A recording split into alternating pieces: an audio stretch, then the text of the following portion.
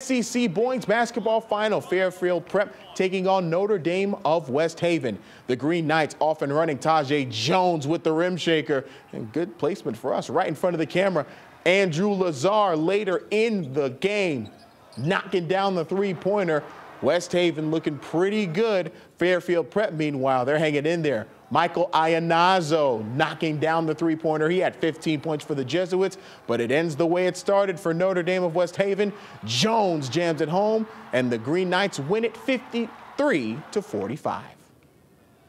It feels very good. You know, I told the guys that this isn't about the last few years for them. This team is their own team. You know, there's a 2022 Notre Dame Green Knights.